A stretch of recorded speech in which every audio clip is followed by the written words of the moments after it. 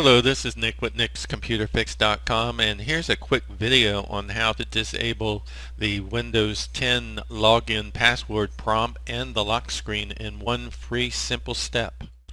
The login screen that you see right here, we're going to go ahead and set this up so that it automatically types in your password for you and logs you right into Windows 10. We can do this in Windows 10 by right-clicking on the Start menu icon down here in the lower left-hand corner, and that reveals a hidden menu.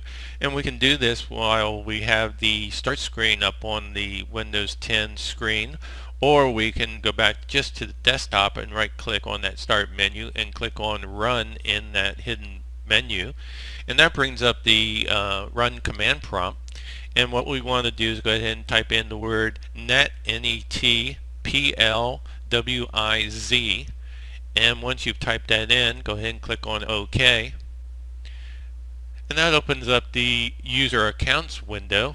And up here where it says users must enter a username and password to use this computer, we want to go ahead and uncheck this check mark, and then once that's done, we go down here and click on the apply button.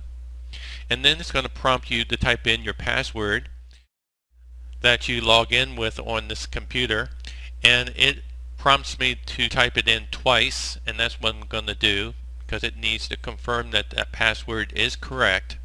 And once it's done, go ahead and click on the OK button, and if the two passwords match up correctly, it just takes us back to the user accounts window. And at this point, we can just go ahead and go down here and click on OK. Now, one final thing we want to go ahead and do to make this work is to do a Windows 10 shutdown. We'll right click on the Start menu here and click on Shutdown. And we want to do a shutdown, not a restart, in order to properly reset things so that Windows 10 will automatically log you in without prompting you for a password.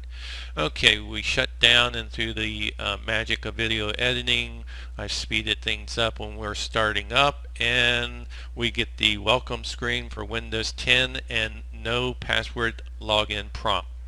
So we're back on Windows 10 here automatically without having to type in a password. And as a bonus, you might have noticed that the lock screen has also disappeared. Okay, this is the end of this Windows 10 tutorial. Subscribe and like my video.